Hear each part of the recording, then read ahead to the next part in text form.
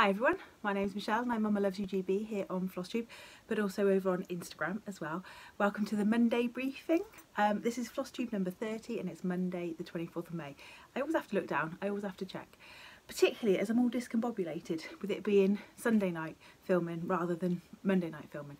And I keep moving backwards and forwards to try and get myself out of that real sunglass. Let's go back a bit. Because yeah, it's the wrong time of day, it's the wrong day of the week, and it's all funny. It's all funny. Anyway, it's all good. It's all good. Just had a bit of a technical hitch last night, which meant I couldn't get the filming done. But we're all good today. I have got lots to tell you. I have got a couple of finishes to show you, FFOs, and I have got some haul, which is not strictly stitching related. Hence, it's not part of my sort of embargo of trying not to spend money on stitching. I just bought other things as well instead. Anyway, best news of the week, Marjorie and Dave, there are 8 little chicks. So yeah, they've all hatched out. Marjorie and Dave are doing a really good job of feeding them. Marjorie sort of comes in and out, Dave comes in and out. Dave brings Marjorie food, Marjorie feeds the chicks. They both seem to be responsible for removing poop from the nest, so it's quite funny. I was trying to catch it on camera because I've got a couple of little clips. I was trying to catch it on camera. So when one of the adult birds flies into the nest and feeds the chicks, obviously all the chicks open their mouths, and anybody who's ever fed a baby knows exactly what that's like. It's just this cavernous mouth that requires feeding, and so they feed them, and then I noticed that one chick would sort of rise up to the top and it almost looked like it was trying to squash the others, and actually it's trying to get its butt out of the nest, so it does a poop on demand, and Marjorie takes it out, or Dave takes it out. And I'm thinking, this has got to be the way to go for human babies, isn't it? Pooping on demand so it can be taken away straight away. That is amazing. So I'll put a couple of little clips in here just so that you can see Marjorie and Dave, and hopefully all 8 of them will make it. They seem to be doing pretty well. We've had rain of biblical proportions, so hopefully there's the food out for them, but I'll pop the little couple of clips in here.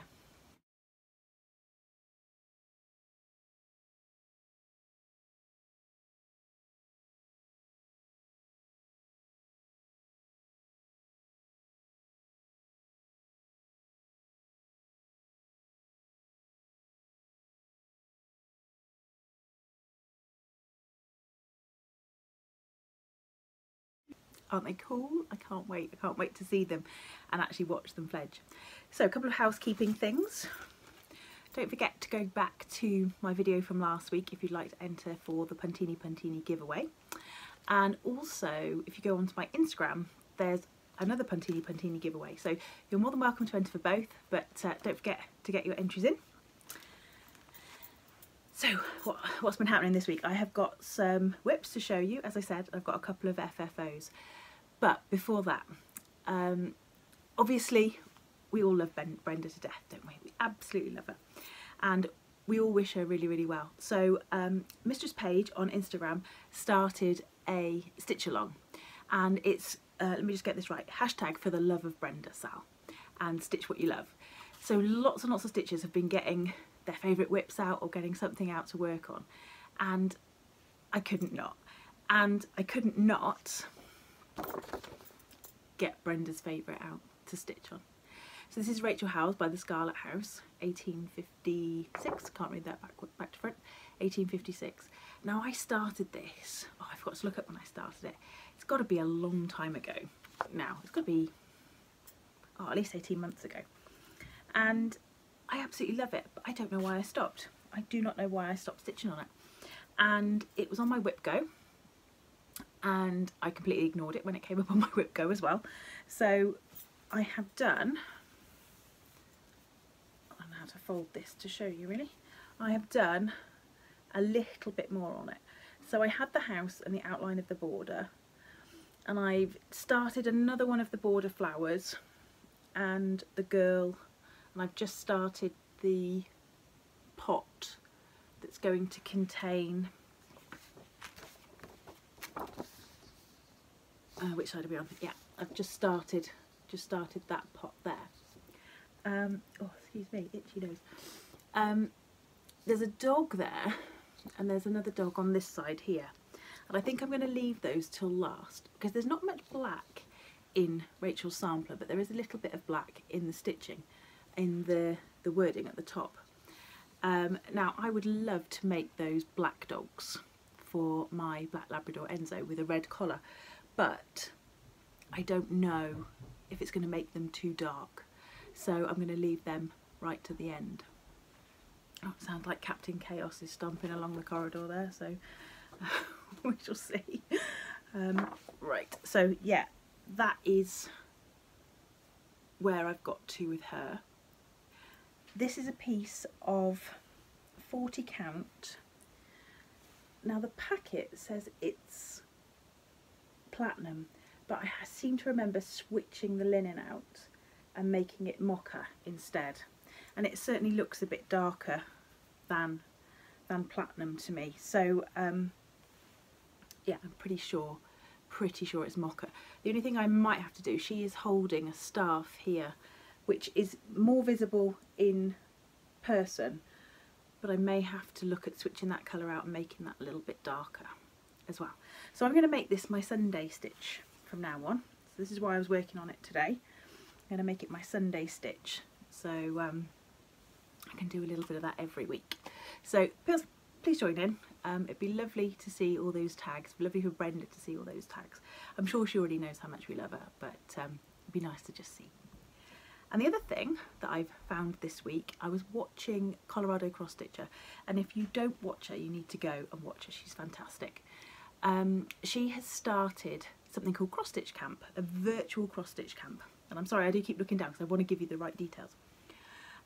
Basically, she's doing 3 months worth of cross stitch camp in the summer, so June, July and August. And the idea is that you start a project in June and then you finish it in June. Start another one in July and finish it in July, another one in August and finish it in August. All her details are on the most recent FlossTube that she's done, so if you're interested in joining in, go over there and watch to see how you can join in. Now the reason that I want to do it is because I've got a massive fear of missing out to do with Barbara Anna. Now I had decided to do my Stitch Mania a long time ago on smallish samplers, and I wanted to start a sampler every month using Brenda Hamwork Maniac's method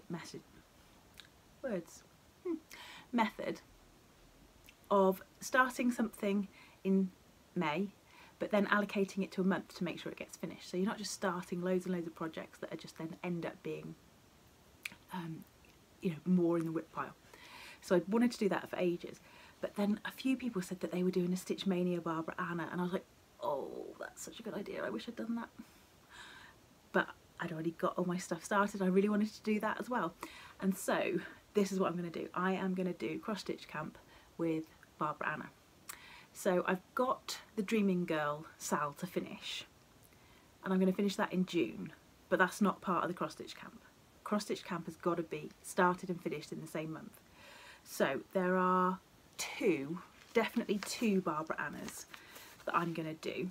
So this is going to be my June one, which is the Dreaming Frida one, which is available from Creative Poppy. And I bought mine as a Sal, so I'm not sure if you can still buy it as a Sal or whether you can just buy the whole chart now.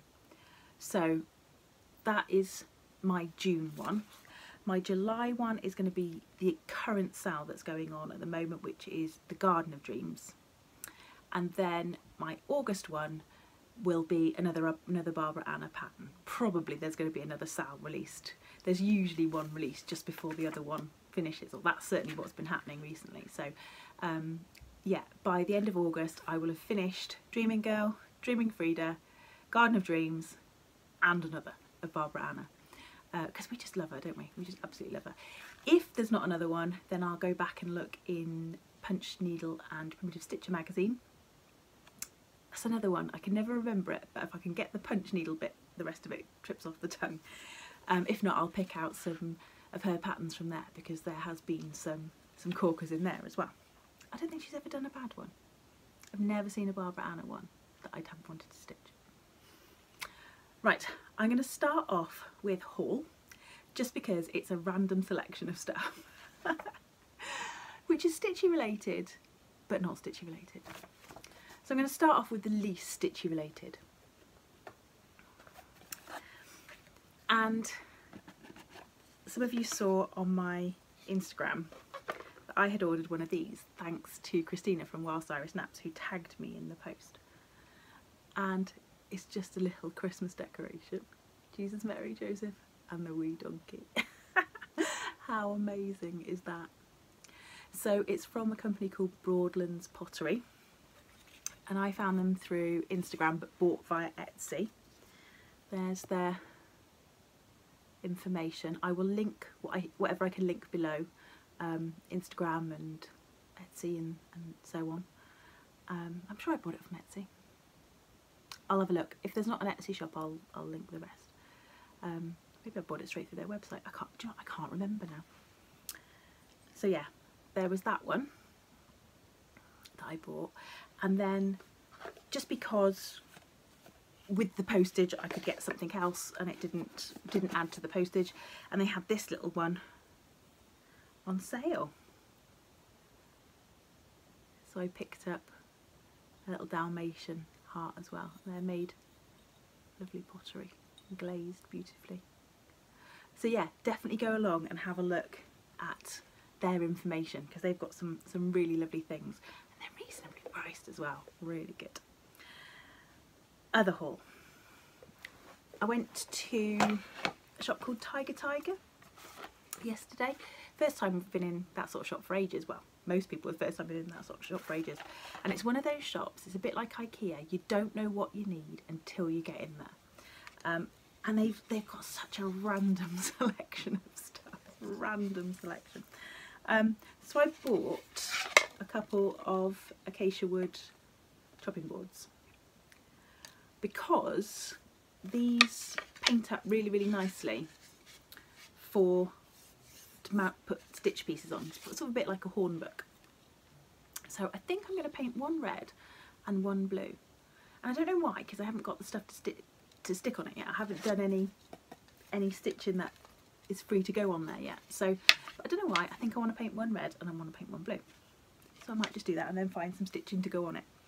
And the other thing that I randomly bought is this little tiny pack of garden tools, which are meant for a doll's house. Now I think there's quite a lot of you who are sitting there going, you have lost the plot. You have totally lost the plot.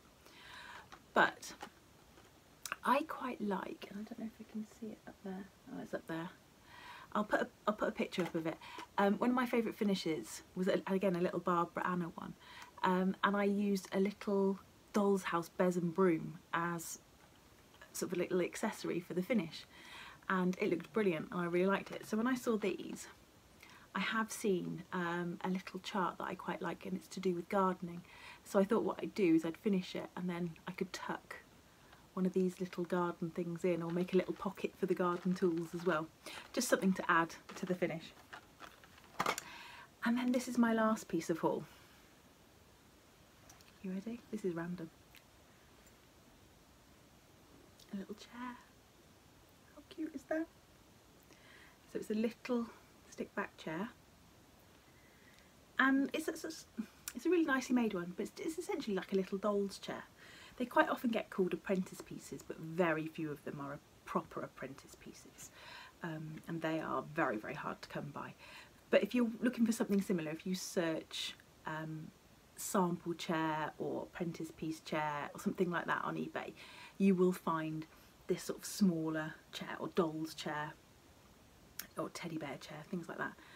And the reason that I got it is so that I can stack loads of my little pillow finishes on the chair and then just have it sitting on the side. And I quite like it because it's high up.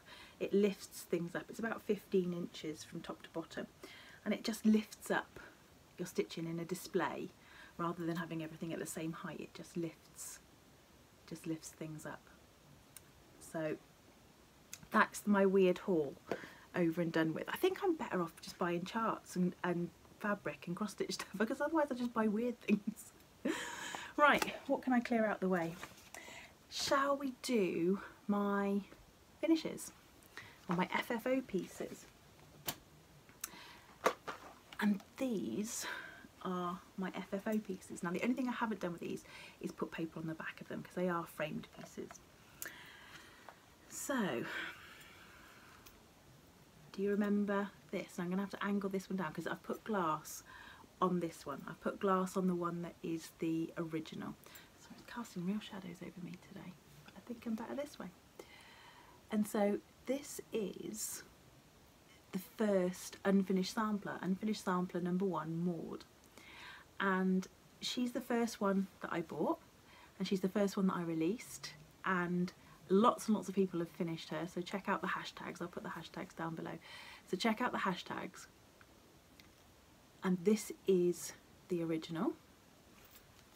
And then in the same frame, this is my finish. It's always when you first show them on camera you think, oh, that could have been another pin there. So this is my finish.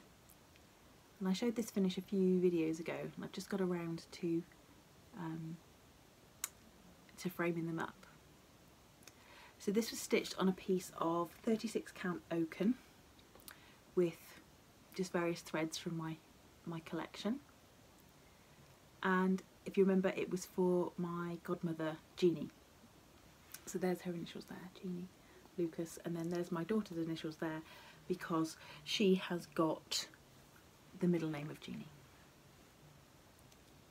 And so together on the wall, that is how they are going to look. So my piece plus the stitched piece. Now the piece that's stitched, I've actually just put, the only thing that's holding it in the frame actually is the friction between the glass and the backing. So what I did was I put a piece of board under there, a piece of the foam core board, the acid-free foam core board, and I covered it in the same fabric that I've done my stitch on, and then I just popped it in the frame there, frayed ends and all, because I wanted to be able to see the whole piece. And just by using the same fabric as the backing for this one and this one, it kind of ties the two together, because the fabric I chose is quite a different colour to the one that is in the original unfinished sampler.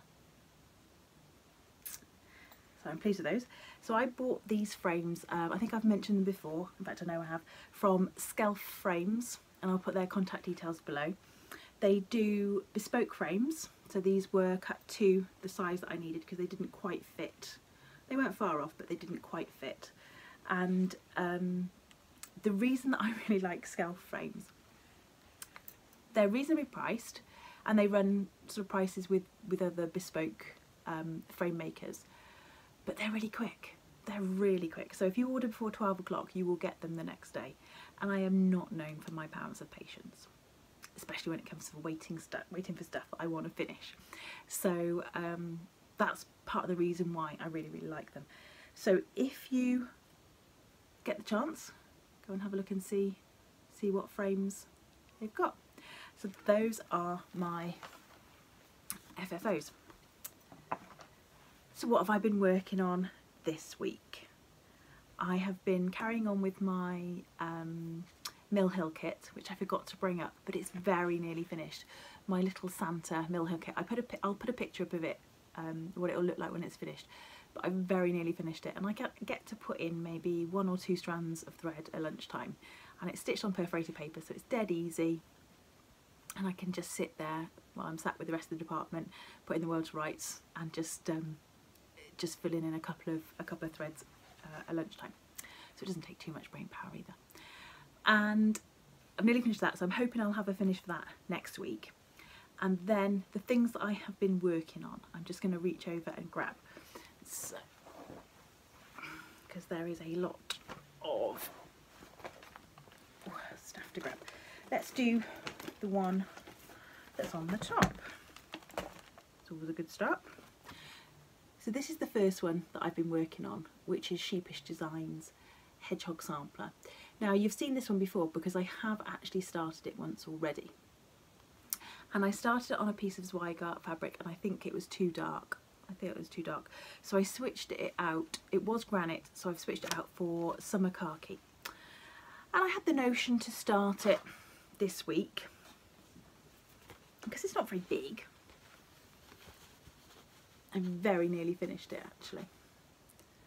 So I've got a bit more satin stitch to go around the border and the grass at the bottom. Now I don't know how well the colour is going to come out with this one because my light is rapidly changing. So I'm going to have to hurry up and finish. So that's about the right colour for the fabric. About there. The border in the middle, or the row in the middle, should have been queen stitch. And to be honest, I'm not very good. Well, it's the first time I've tried it and I don't think I necessarily had quite the right patience for it. So I've turned them into sort of diamond eyelets instead. And I'll come back to the queen stitch another day.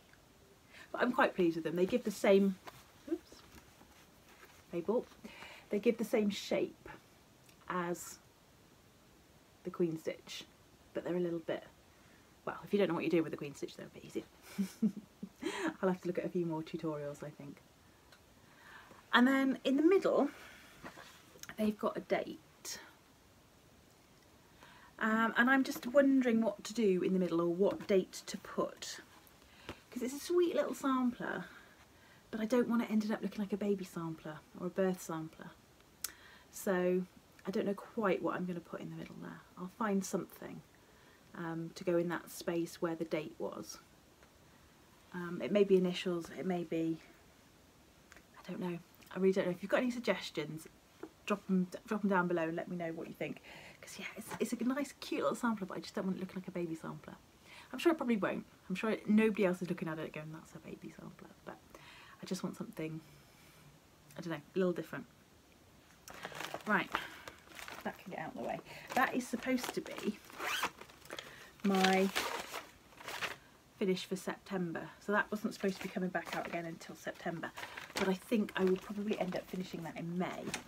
And what I'll do then is I'll take my May sampler, which was going to be B-Skep by Blackbird Designs, and I'll finish that in September instead. So yeah, let's do that.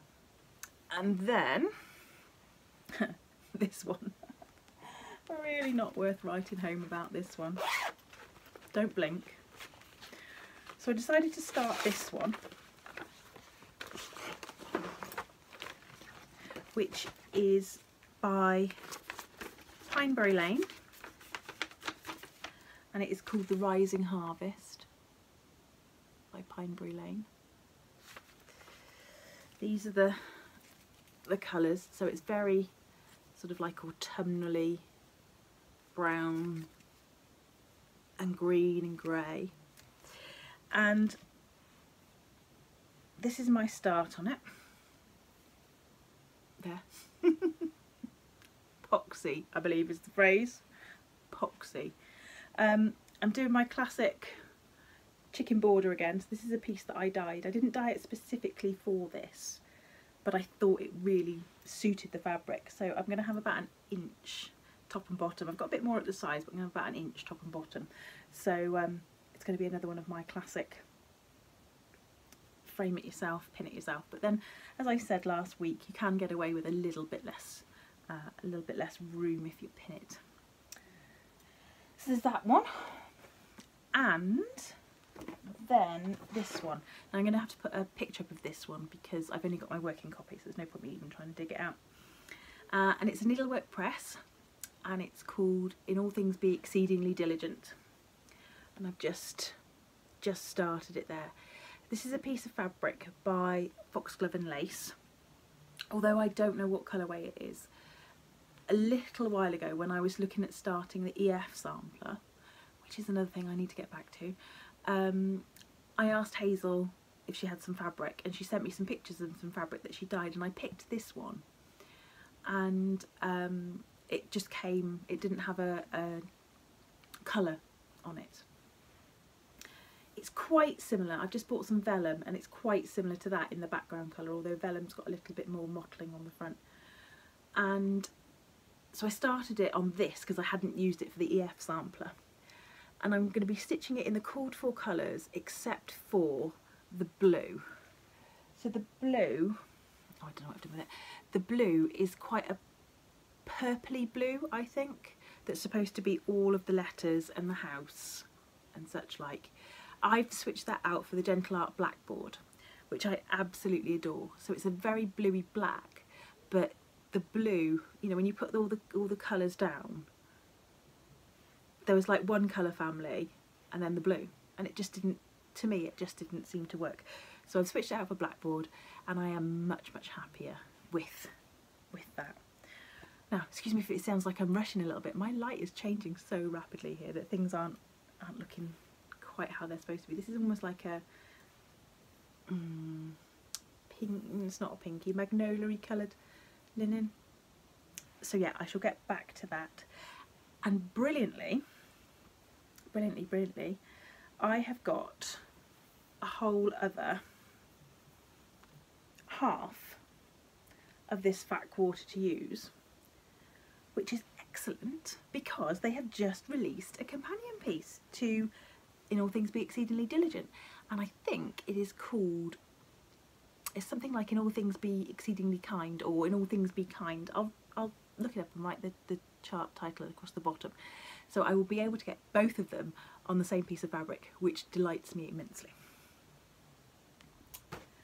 And that is all she wrote for the stitching for today. What have I got in my plans? So my plans for May are to get the rest of my samplers started. If I could get the hedgehog sampler finished, that would be excellent. If I could get my little Mill Hill piece finished, that would also be excellent. Because I've been down the rabbit hole on Instagram, and I've got to mention two things that have absolutely stopped me in my tracks this week, because they are, and that's just made me realise what one of them is. One of them is by an Instagram account called Cross Stitching Northerner, and she has just finished a tree design by Renato Parolin, and it's called Happy Tree, and it is gorgeous. It's absolutely gorgeous. And so I was looking for that design, and I've been looking for that chart, and when I was looking for that chart, I found that Renato Parolin on their blog spot on their website has got freebies. So this is one of my freebies, or this is my freebie for this week, and I have put it down with the Barbara Anna pattern. There we go. There we go. I just casually threw that aside, and it had something that I needed on it.